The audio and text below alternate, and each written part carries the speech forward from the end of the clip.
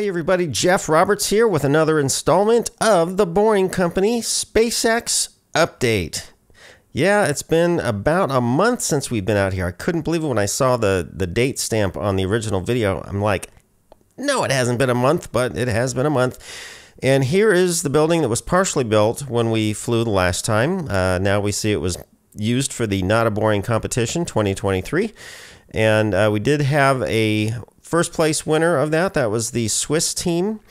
And I'll show a picture of them here. Congratulations to all of you. And I'm just super happy that the Boring Company is a teaching company. And they want to encourage the technology and the young people of today to pursue it. And that's pretty darn awesome. Now, looking at Snailbrook up here on the left side, those lots were empty, I believe, on our last flight. Now they have homes on them.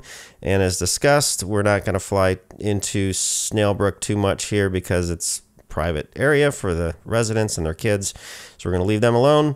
Here is what I'm calling the Candy Cane Chute. I believe it may be a repair area or a testing area. I'm not quite sure. There's no tunnels there that I could see. Here are some more boring structures. Not so boring structures.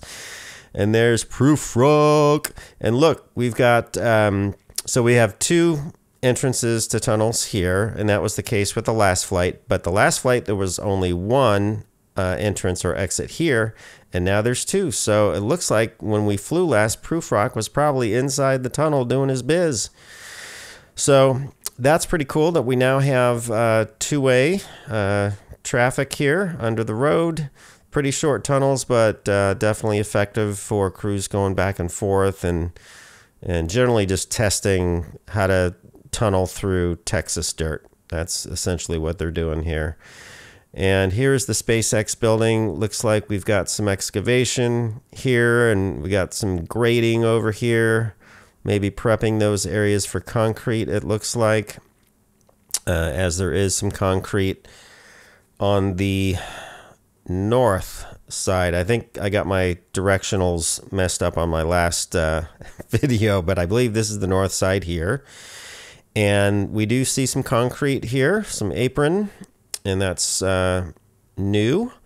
And it also winds over to the back here, which is the west side. I've got to reorient my brain here.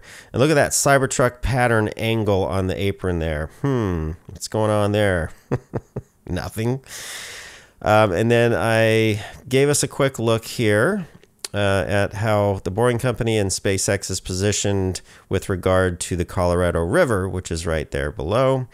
And we look to the right, we look to the left. There is the Colorado River, and that's how close SPACEX and the Boring Company are to it, much like Giga Texas. So something to that.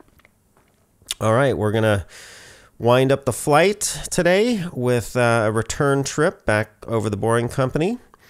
And you can take a look at all the detailed items on the ground here. And the machine to the left there looks like the facilitator machine for Proof Rock. And we're going to close the broadcast today with a nice shot of Snailbrook, the sign. There it is. Lovely. All right, thanks for watching, everybody. If you enjoyed the video, please consider giving me a thumbs up. If you haven't subscribed yet, hit that subscribe button for more similar content on The Boring Company, SPACEX, and of course, Giga Texas. Thanks, everybody. Have a great rest of your weekend.